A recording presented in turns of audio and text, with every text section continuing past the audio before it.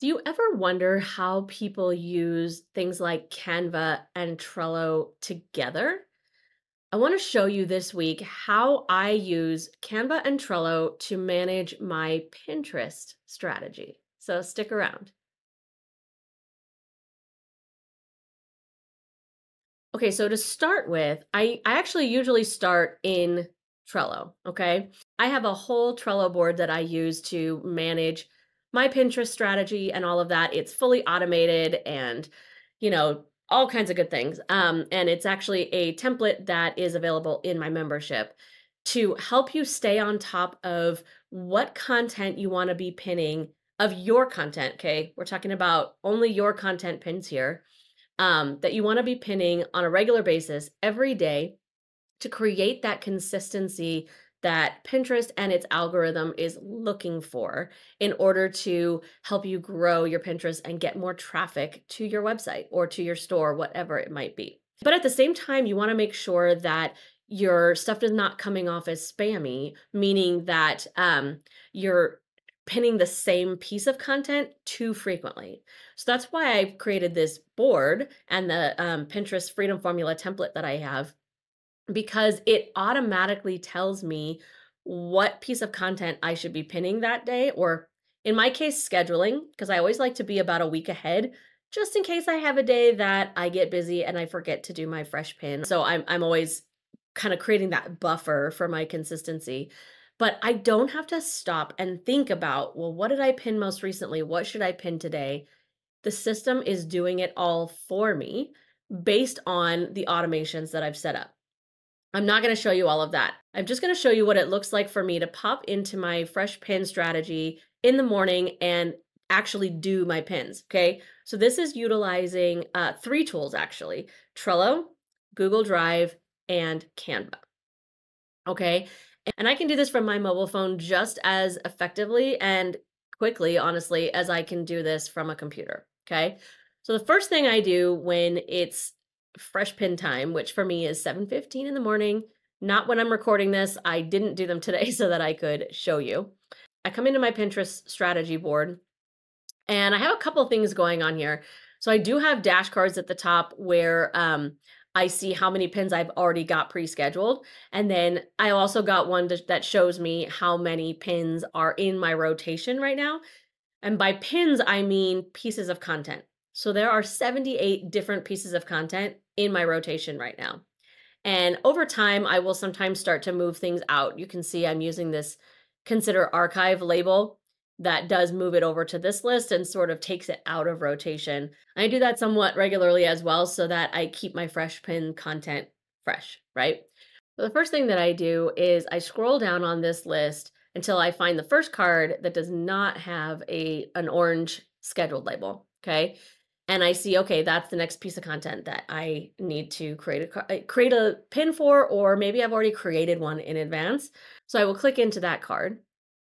And you can see here, I've got a Google Drive power up that is connected to this card.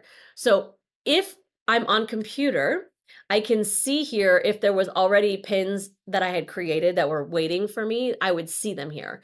If I'm on mobile, I have to actually click into Google Drive in order to see that. That's the only difference there. But this tells me, okay, I need to make a card for how to create my first Trello board. That's one of my YouTube videos. So I have a certain type of pin that I use for that. So we're going to go over to Canva. And over here in Canva, I have different folders. I've got my fresh pins folder. So I'm going to click there. Within that, I have more folders, and one of them is for my YouTube content. So I go there. And then in here, I have folders for each piece of content that I am currently having in my rotation, right? So I'm going to click over to folders and I'm going to filter this or sort it by alphabetically so that it's easier for me to find.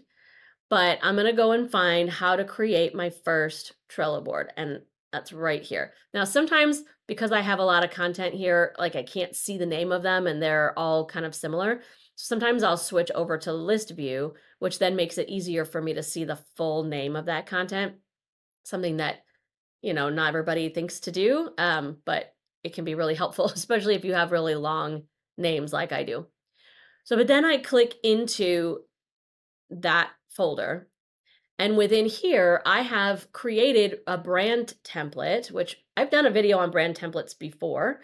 But if I pop back out for a second to my fresh pins and we go back into that view, you can see right here, I've got a brand template already ready to go of some pins that I've created in advance that I just use. I kind of like go in and plug in different information into.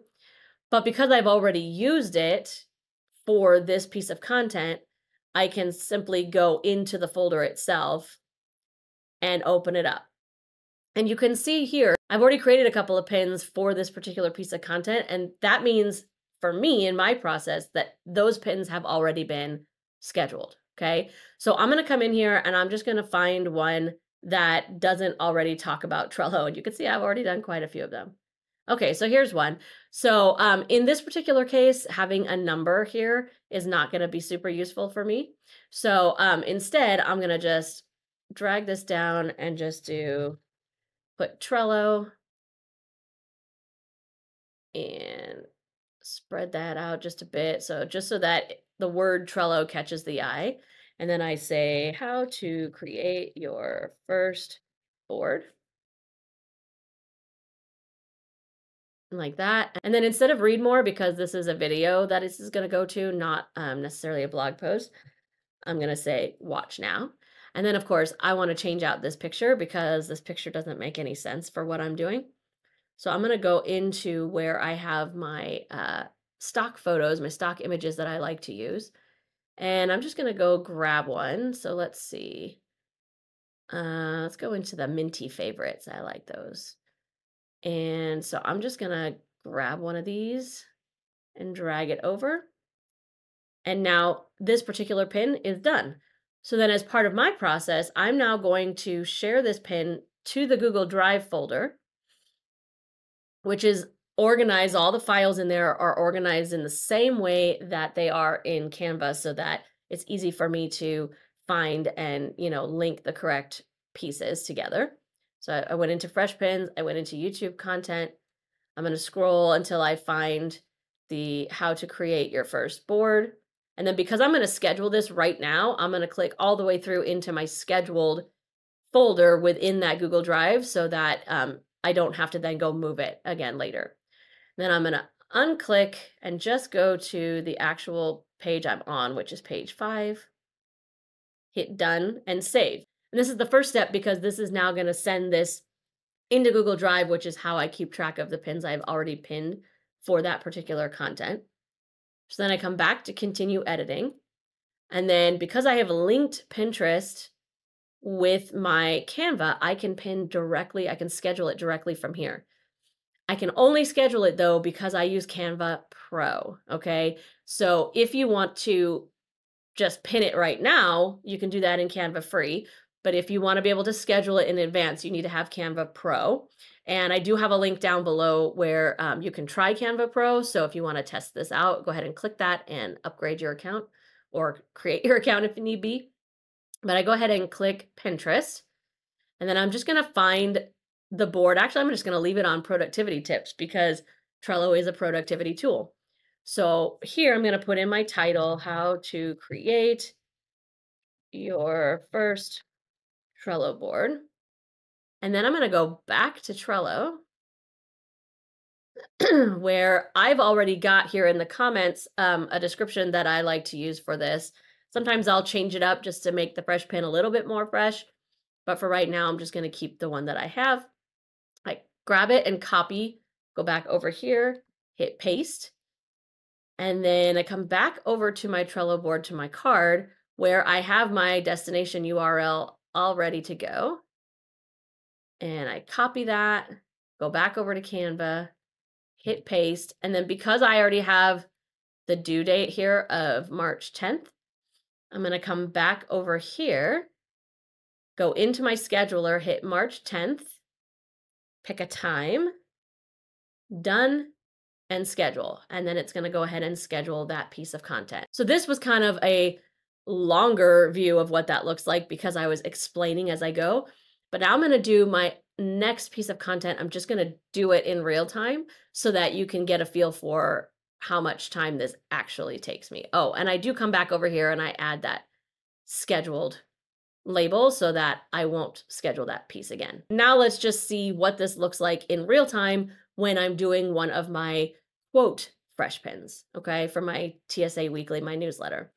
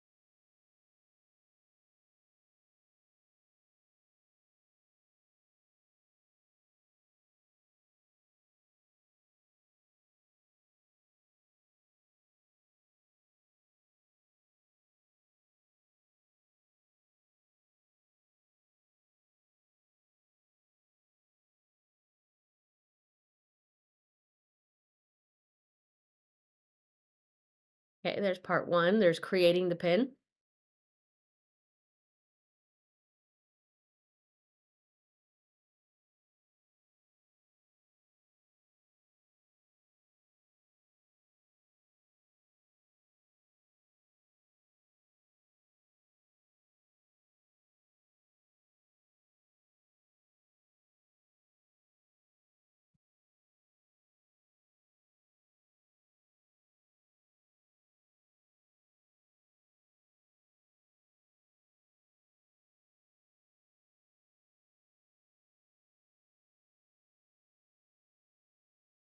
And that's it. I'm done. Guys, the online tools for your business do not need to be complicated and overwhelming. It's time to let it be easy.